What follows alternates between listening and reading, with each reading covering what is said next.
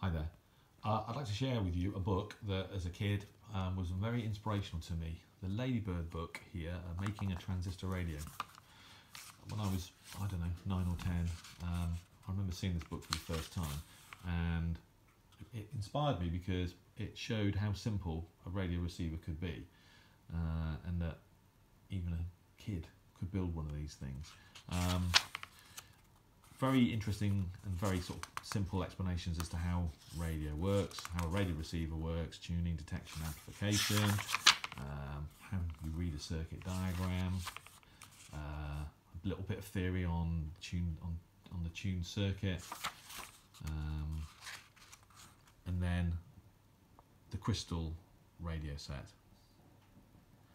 And I remember looking at this diagram and then actually looking at, well, this is interesting because it even explains how using a sort of plank of wood and some brass screws with screw cups that you can attach the components without soldering. How you wind the coil, the 36 standard wire gauge wire on the ferrite rod. It was this that got me, this image. So this is the crystal radio receiver. Ferrite rod, open gang tuning capacitor, a diode, and then an earpiece, dielectric earpiece, very, very low capacitance, microfarads, but how simple is that? I remember looking at this thinking, my God, that's all you need to basically tune in and listen to the radio forever. It doesn't require a battery, it just requires an aerial and an earth. I remember thinking, wow, that's so simple. Even I could make one of those, and ultimately I did. This book was in the library when I started secondary school when I was 11. And I can remember at lunchtimes, after I'd eat my lunch, I would go to the library and look at this book and read it over and over again, and then go back to lessons at 1 p.m. The antenna and earth, and explanations as to how you would do that, copper piping, etc. And then an experimental prisoner of war radio where you, if you don't have access to a diode, you can effectively make one by using a small piece of sort of clean coke and a simple contact. I thought that was incredible as well. You could actually make a diode rather than one of these germanium or whatever they were. I can't remember what the designation was. So I thought that was amazing. And then an explanation about the operation of a transistor, how you would add a transistor to amplify, to effectively amplify the signal.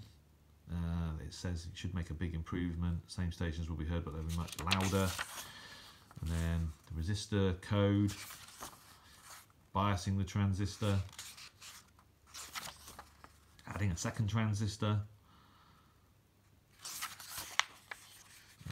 Okay, and then an overview of the second transistor stage. I mean, this is all getting sort of quite complex. And then adding a loudspeaker as well. And then finally regeneration, where the simple crystal stage is replaced with a transistor stage. And an explanation as to how that works. And then adding regeneration of circuit. And then wiring. Excellent images. I mean, that is a superb image, isn't it? I mean, someone's gone to a lot of bother to paint that image for this book. Superb. I think that's part of the reason why I've loved this book so much. And then using the radio. And there you go, there it is in its final form. I'm sure, I've looked on it online actually, and a lot of people have actually made this radio and actually photographed it and put it online. It's incredible, really. But yeah, this book was a real inspiration. As I said, I can remember seeing it in secondary school. I was aware of it before then, but I used to go to the library at lunchtime and just read this book over and over again. But it was this that got me, a crystal radio with very simple components that you could build yourself, that wouldn't cost very much, and you can listen to the radio using that. And so I managed to find a copy of this book online and bought it, and I'm sort of glad I did, really, and because this was probably the first book that really inspired me with radio. There are obviously many others that followed, but this was the first one, and you can still pick it up for a few pounds online. I can't remember how much I paid for it now, but it wasn't a lot. And it's nice to actually have it here, and you know, it would be nice if I could get my kid to, my son interested, or my daughters. So there you go. All right, well, I hope you enjoyed that. Thanks for watching.